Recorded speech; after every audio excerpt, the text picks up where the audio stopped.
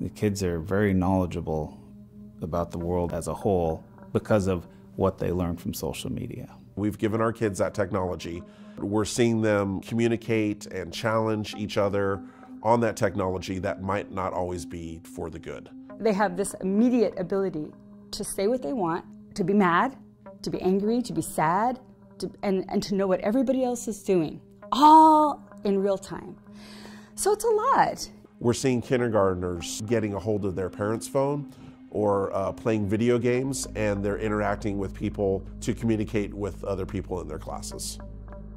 What I've seen is a continued kind of progression to reliance upon their devices. 15 years ago, kids didn't have telephones in the schools. Now we have almost everybody with a phone in their pocket and a phone in their backpack that they can utilize for a number of different things. Social media, using them for class projects, and just being connected. They're connected all of the time now. There's no downtime. There's so much technology that is coming out on a daily basis, and it's really hard to keep up with.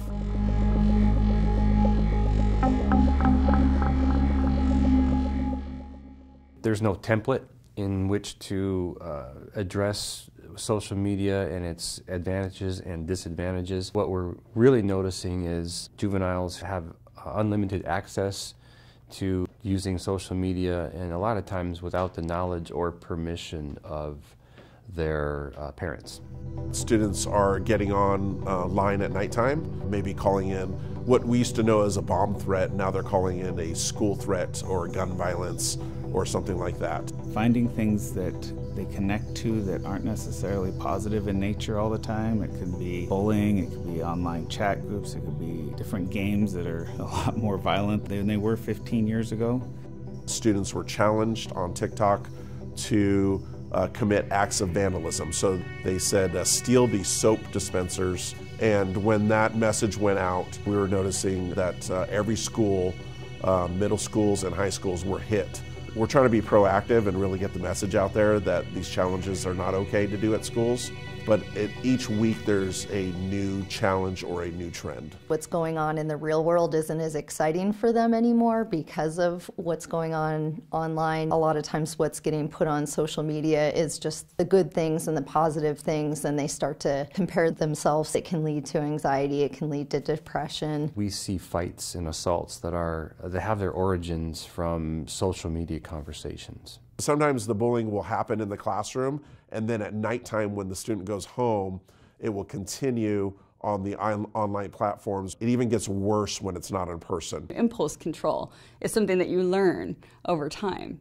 And so, they don't have great judgment and impulse control. So when the impulse occurs to put something out there, they just do it. When you see people if they post something and they didn't invite you to it, that's a little bit fear of missing out, I guess. Social media just sort of throws gasoline on this problem. It just makes it so much easier. It gives people so much more access.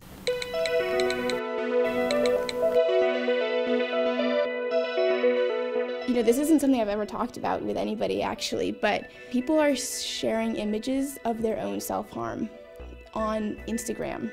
It's both disturbing to find those things because you're like, holy moly, the harm that somebody could do to themselves, it's pretty gruesome.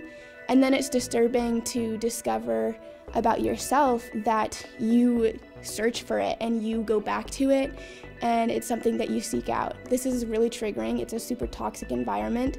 This is something that's totally available to me. There's no sensitive warning. I think that further triggered me and totally sent me into this spiral where I went back to it and it kept me going. Sometimes it's talking about suicide. You don't have this, you don't have that, you're this, you're that, you should kill yourself. I was walking by a classroom one day and there's a girl, didn't even have a phone because her phone was taken away. And I noticed she was chatting with somebody off of an iPod. I gave it over to the police, our SROs. That individual was a grown man traveling to Anchorage to meet up with this young 14-year-old girl. He was met at the airport. We gotta be in their business.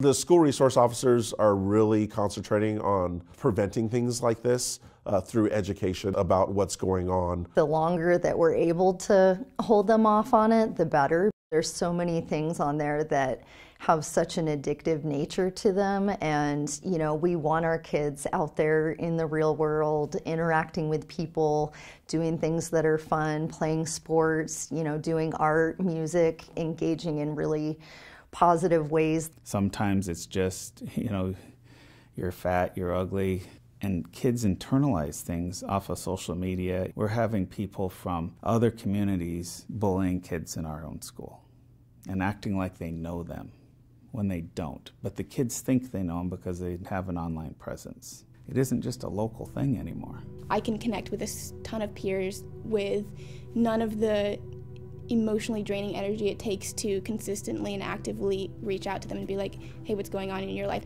It becomes a problem when that's super passive and you don't realize that, sure, yeah, you think you have those connections, but in reality, you haven't talked to them in over a year. Like, seeing them again, is that actually a meaningful connection that brings you joy, or is meaningful, or is somebody that you can lean on or something like that? We assume because kids are growing up with this technology that they have all this awareness and knowledge, but sometimes they don't know until something really bad happens that, oh, hey, if I just send this naked picture to my boyfriend at the time, that he may later share this with everybody or put it online. We're seeing students post nude pictures. That audience might be for just their boyfriend or their girlfriend, but then that person shares it with one other person, and then from there it spreads throughout the entire school community, and a picture could be shared hundreds of times. We're always telling people about their digital fingerprint, and to make sure that whatever you post is pretty much going to be public. It's going to be out there. Kids will come to school staff and say, hey, we're worried about this person because of what they put. And so it's really good that kids are doing a good job a lot of times at reporting those concerns. We would never give our kids the keys to the car and just say, go drive. I think parents really need to get into their children's world and ask them, what do you like about social media? What are you using social media for?